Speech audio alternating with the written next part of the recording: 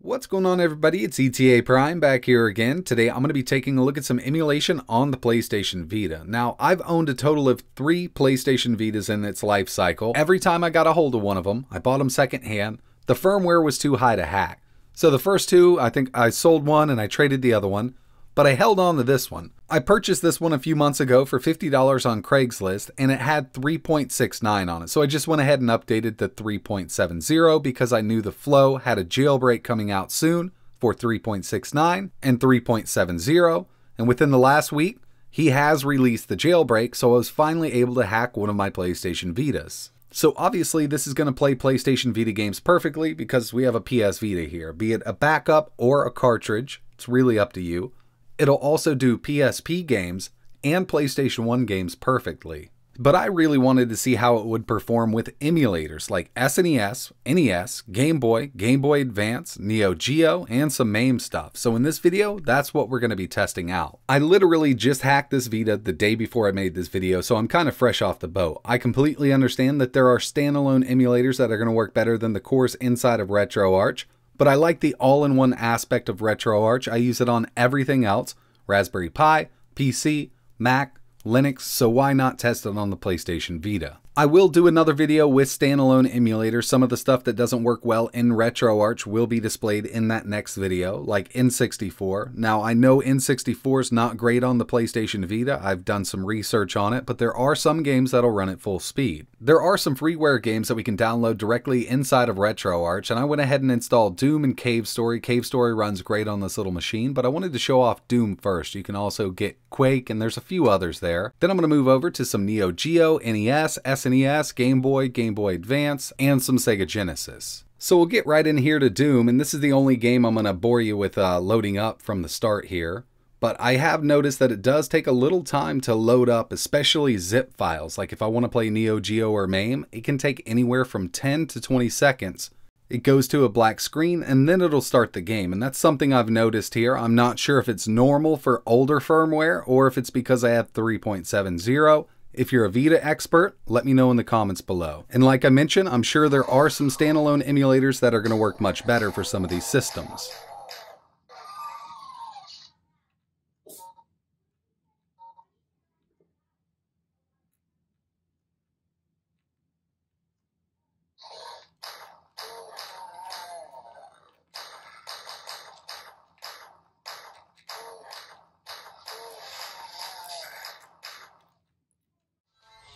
Next up, we have some Game Boy Advance emulation. This is Sonic Advance 3. This game has given me a lot of trouble on lower-end ARM chips, so I figured I'd throw it in this video.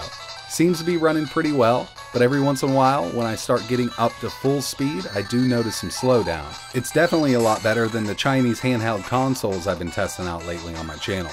And by the way, I'm using the VBA Next core.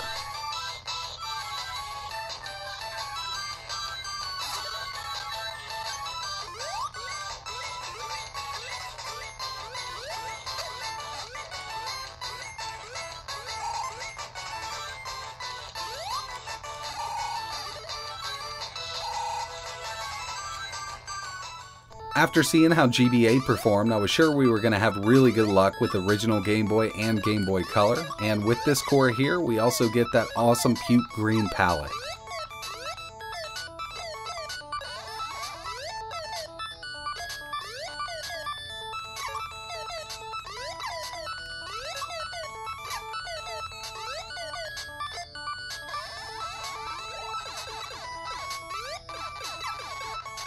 The Vita is also going to be able to handle NES games with no trouble.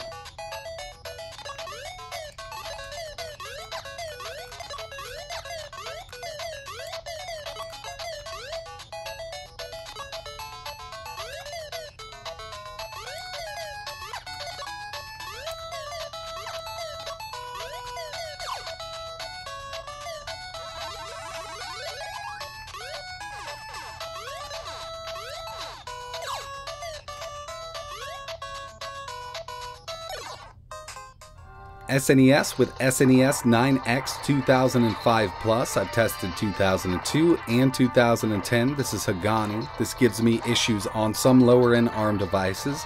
Here we're getting a steady 60 FPS. But when we move over to a little harder game to emulate, we start seeing the issues here.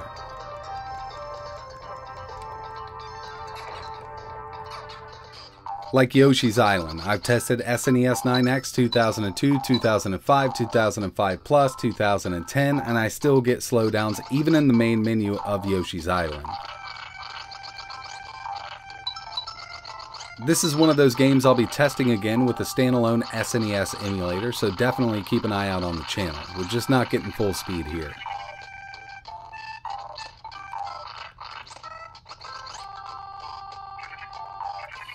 Sega Genesis, otherwise known as Mega Drive in other parts of the world. This is Gunstar Heroes, getting a constant 60 FPS. I'm using the Pico Drive core. Performance is great on the PS Vita.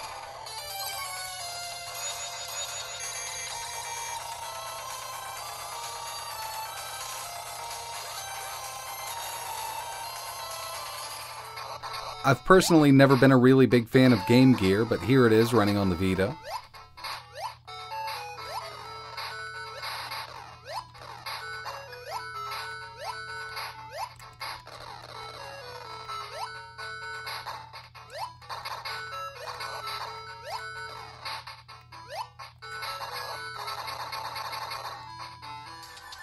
The arcade versions of The Simpsons running in MAME, and the core I'm using here is MAME 2003.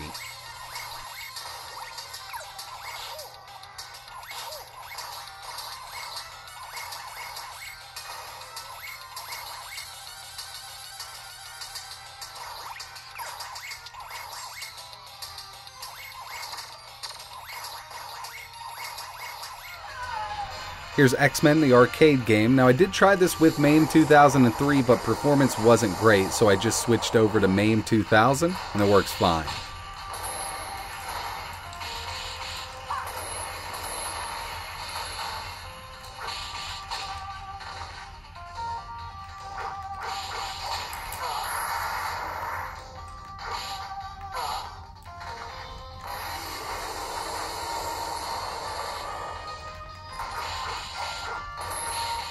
TurboGrafx 16, otherwise known as PC Engine in other parts of the world, works great on the Vita. Unfortunately, I couldn't get Super Graphics working. There isn't the Beetle Super Graphics core in here, but I was hoping it would work with Beetle fast.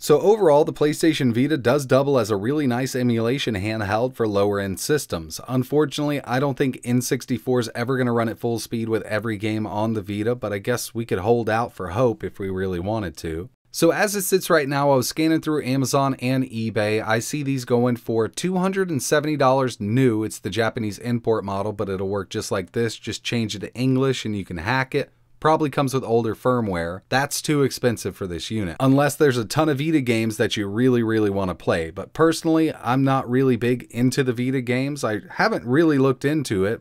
If you guys know of some good Vita games, let me know in the comments below. Like I said, I also looked on eBay. I see them going for $80 with a couple scratches on them, up to $150. These are all used prices.